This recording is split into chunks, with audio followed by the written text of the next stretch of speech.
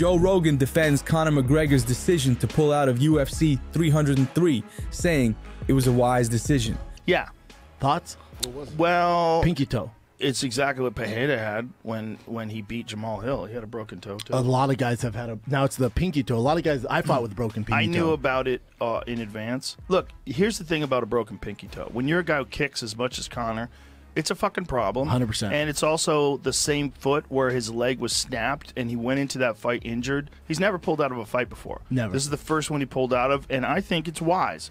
Because I think if you do have a broken toe and you are going into a fight and you did go into a fight, the last fight injured, what if that fucking toe becomes a real issue? Like, what if he throws a kick and it smashes again and he's in agony and he can't move? I thought you and I were going to disagree on this. I couldn't agree more. And you got to realize what's on the line for Conor, too. Yes. Like, he loses this one, the ride's over. Also, so why risk it? You got to be able to get the fuck out of the way with Michael Chandler. Chandler, you fucked, yeah. So you're not going to go in compromised, and it's the leg that's already fucked up. Like, you want your best foot forward, no pun intended. And he spends a lot of time like bouncing on his toes. Oh, Big yeah. time. That's his biggest asset against Chandler. You got to in and out, stick and move, kicks. You all can't that do shit. that with a broken toe. You can't.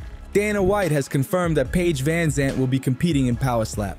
You heard it here first, hopefully. Yeah. Yeah, hopefully. Hopefully the cat's not out of the bag already. But yeah, I just signed a contract.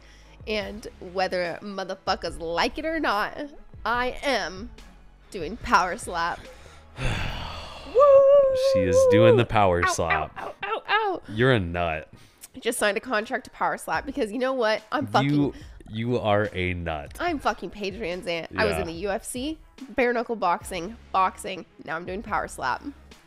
Is your goal to do like every combat I'm just gonna sport do it. you I'm gonna can do literally everything and just piss everybody off. It's crazy. I just signed Can my I be honest What? with you? I don't know if I'm gonna be able to watch. Oh, you're gonna enjoy it. I'm not going to enjoy that. I bet you get a boner. I am not going to enjoy that. Anyways, it is on the 28th of this month. Yeah. Oh, geez. So You know, I said this would happen. I said that you're going to start to see people crossing over into Powerslap, and yeah, Paige is the first that that everybody knows and has such a big following.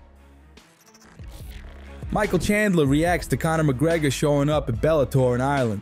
He said, "Speaking of showing up to events, glad you finally made it to the 3 Arena where the press conference was supposed to be. Sweet slippers. Who's the Bellator tick now?" Referencing the insult Conor made during an altercation while filming The Ultimate Fighter last year.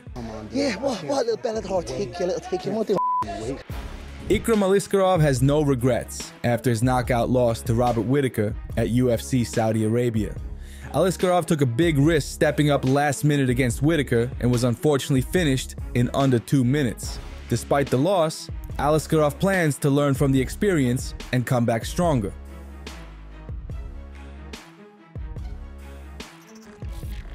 Conor McGregor shared how a stem cell treatment on his broken pinky toe might have made it worse.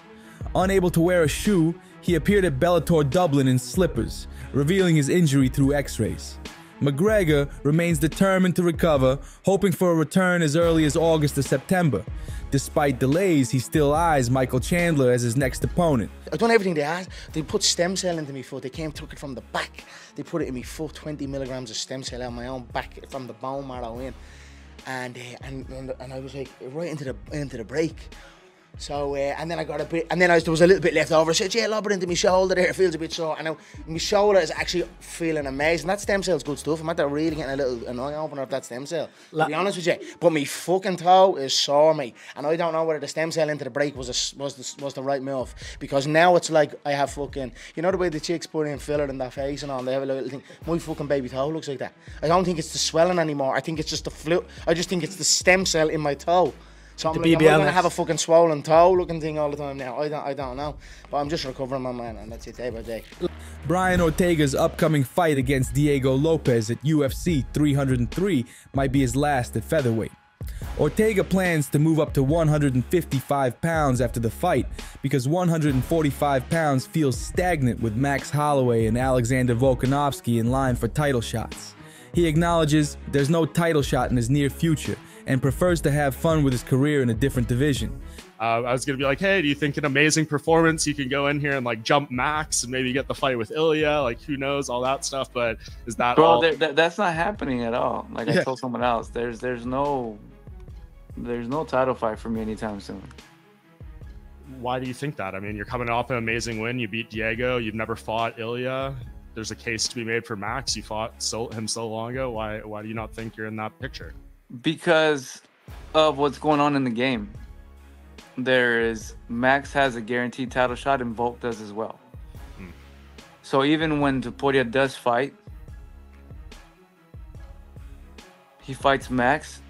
If Max wins, it's Max versus Volk 4, which is going to take up to next year. If Topuria wins, then it's Topuria versus Volk number 2, and I still have to wait till next year.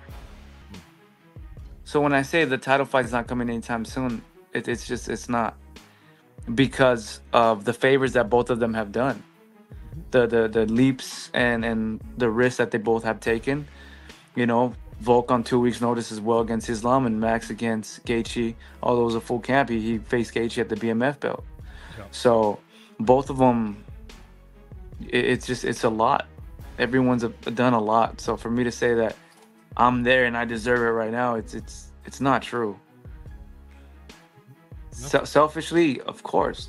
That's since I was a kid, man. I've been chasing to be a champion. Brian Ortega also leaked that Max Holloway versus Ilia Topuria for the featherweight championship is already done. A quick prediction for Topuria versus Holloway should that fight be made. I think that fight's gonna be I think that fight's already made. You hear something I haven't, Brian? Something. It's okay. I'm just kidding. I heard that fight's already made. Let's just say that way, from what I heard. But I could be wrong. But Daniel Rodriguez, despite losing to Kelvin Gastelum at UFC Saudi Arabia, came out feeling like a winner. He had to move up a weight class on short notice due to Gastelum's failure to meet the welterweight limit. Rodriguez disclosed that he was rewarded with a new UFC contract and a pay raise, along with 30% of Gastelum's purse. All right, y'all. I'm done complaining about the fight. Fuck it, it happened. I knew the risk. With the risk came great rewards. I lost the fight, but I gained so much more in return. A ton of respect from the fight community, a nice raise, a 6-fight contract, 30% of his fucking, you know, like, I can't even be mad. Yeah, I wanted to win, but I want so much more in the end. I knew the risk, I took it, put on a hell of a show. Fans love me, I love y'all. My kids are proud, my family's proud. You know, I lost what I won, so fuck it, I can't wait to get home here at the airport. And, you know, thug life, baby. Let's go. Bo Nickel has called for a fight with Sharaputin Bullet Magomedov. Shara Bullet quickly responded, expressing interest in the fight as well. Both fighters seem eager to prove themselves. Now the ball is in the UFC's court to make it happen.